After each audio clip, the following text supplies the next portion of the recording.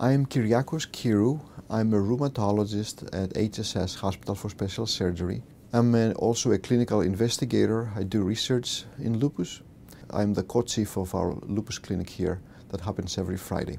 I see all rheumatology patients, but I have a particular interest in patients with SLE or systemic lupus erythematosus. And I see patients also with lupus nephritis, which is perhaps the most severe manifestation of lupus when the lupus affects the kidney. I like to take care of other patients as well. For example, rheumatoid arthritis patients, patients with vasculitis, psoriatic arthritis, gout.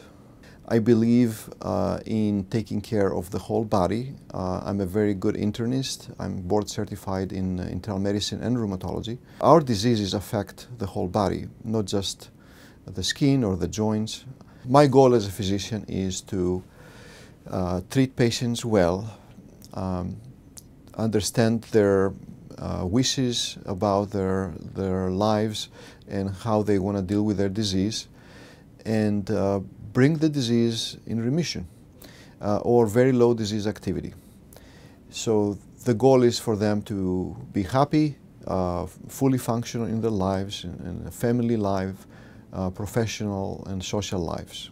So the greatest satisfaction as a physician and as a rheumatologist is to see somebody who comes here on a wheelchair, very sick, unable to move because of pain or severe skin rash, make a difference and improve dramatically to the point that they're now walking, they're happy, they're smiling, they go back to work.